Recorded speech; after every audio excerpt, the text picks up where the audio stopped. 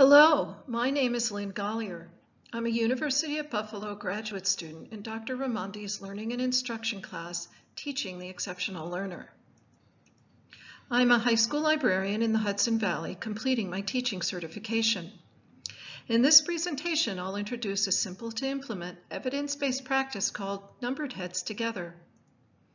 An effective learning strategy, Numbered Heads Together has been shown to improve both social and academic outcomes for students in inclusive classrooms. As you may have guessed by its name, Numbered Heads Together, or NHT, is a cooperative peer learning instructional strategy. The social interaction between students is one of the reasons that cooperative instruction works. In NHT, students are each responsible for thinking about a question posed and for determining the correct answer as a team. An individual student from each team then presents this answer to the whole class. This is a great example of group contingency in action, since NHT supports target behaviors such as participation as well as learning. Working in small heterogeneous groups, students improve their learning through respectful peer interaction that is content-based and task-focused. Numbered Heads Together is one of more than 100 cooperative learning strategies developed by Dr. Spencer Kagan and his team of researchers and educators. Kagan is known for his positive, supportive approach to student engagement, a principle he recognizes as essential for learning. He developed basic structures designed to access and cultivate individual learning potential through skills mastery, thinking, information sharing, and communication. His work not only acknowledges but celebrates student diversity and recognizes each student as, quote, having a unique blend of strengths and weaknesses, end quote. His work also shows that active student participation improves learning and that small group guided strategies are an effective way to facilitate this process. I use several of his graphic images throughout this presentation. I like how they embody his philosophy, supporting ideas and concepts visually. Research has promising implications for the use of Numbered Heads Together in inclusive classrooms. Compared with traditional models such as voluntary hand-raising, NHT has greater potential to solicit student participation. And students prefer it. In combination with peer-supported opportunities to respond, NHT improved on-task behavior for students with ASD even more effectively than NHT used on its own. Studies indicate that NHT improves learning outcomes and student participation, and there is some indication that using NHT with an activities-based incentive is more effective than using it without. NHT is easy to do. There's minimal preparation and only basic materials are needed, like a blackboard or smartboard or centrally visible easel. Papers and pens or pencils, or whiteboards and response cards with dry erase markers for students. NHT is appropriate and easy to adapt to almost any subject or class content, whether mathematics, social studies, English language arts, or science. In fact, studies have been done on NHT in each of these subject areas. It's also appropriate across age levels. It's used with elementary age children up through high schoolers. Depending on instructional goals and objectives, Numbered Heads Together can precede instruction for pre-assessment, for example, or it can follow instruction for practice or review. After learning something about NHT, I would like to use it as a fun pre-assessment tool, since I don't often know what level of information and/or digital literacy skills my students have mastered. Many teenagers are device savvy, whether from recreational use or from experience with assistive technologies, and this leads them and educators to believe that they are more skillful researchers or digital producers of knowledge than they actually are. So let's put our heads together and learn how to do it. Step 1. Divide students into heterogeneous groups of 4. Number students in each group 1 through 4. Pose a topic-related or content-relevant question for students to answer. Give students some time to think quietly and independently and to write answers on whiteboards or paper. This can be approximately 30 to 40 seconds. Step 5. Call out, heads together. Students then discuss their answers with their teammates, determining the right answer and sharing it with each member. Pick a random number 1 through 4 and call it out.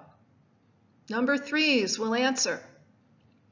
Students with that number in each group answer on behalf of their NHT team.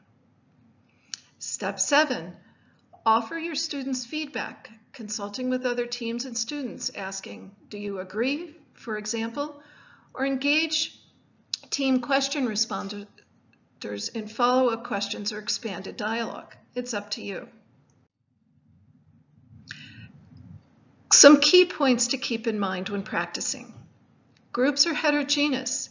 This encourages student interaction beyond their normal patterns and supports inclusivity and broadens their interpersonal experiences. Numbers are picked randomly, so all students have an opportunity and responsibility to answer and represent their team. She/he also has the experience of team support and praise as they do so. Teacher picks the question. This allows for formative assessment and fulfilling of learning objectives. Since numbered heads together improves participation in academic outcomes for students with and without disabilities, including students with emotional and behavioral disability, NHT shows promise as a Tier 1 strategy for multi-tiered systems of support.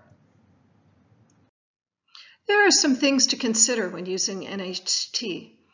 Establish consistent times for independent student thinking and writing and for group team consultation. You may want to lengthen these time frames for your exceptional learners. Be sure and apply them consistently to all groups across your classroom. Instruct students prior to using NHT so they know what's expected of them and how to do it. This includes behavior guidelines like mutual respect for and praise of peers. You can share a written outline of the NHT steps and behavioral guidelines to help remind students before beginning. Behavior guidelines might simply be those you use with any student interaction, such as respectful listening, not interrupting, and sharing praise and helping each other. Be sure to share this outline with teaching assistants, paraprofessionals, or co-teachers.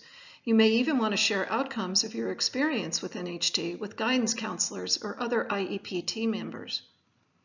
Remember, let students know that the numbered responder for their group will be randomly chosen. Everyone on the team needs to know the answer. This helps mediate between high and low responders, giving everyone a chance and a responsibility to speak for their team.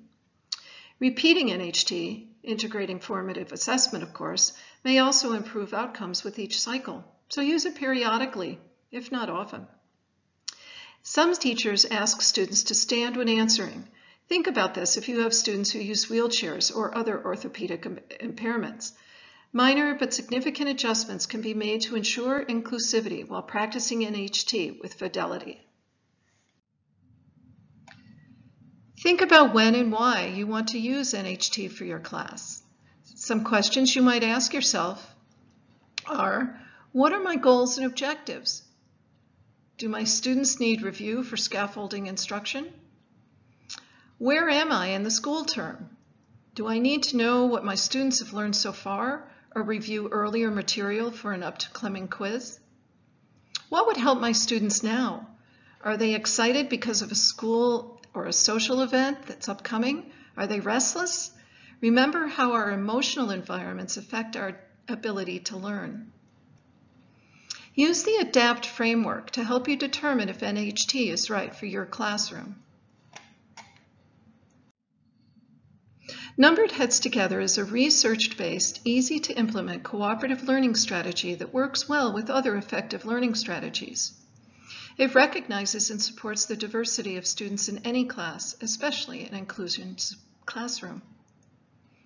Numbered Heads Together integrates strategies like providing opportunities to respond, peer instruction, positive reinforcement and inclusion, and this makes it a good behavioral management strategy while it improves student academic achievement. It provides students with immediate feedback, peer and teacher praise, and correction if needed. It cultivates students' responsibilities, both to him or herself, to complete the task, in this case, answer or try to answer a question, and to others to be an equitable, supportive, contributing group member.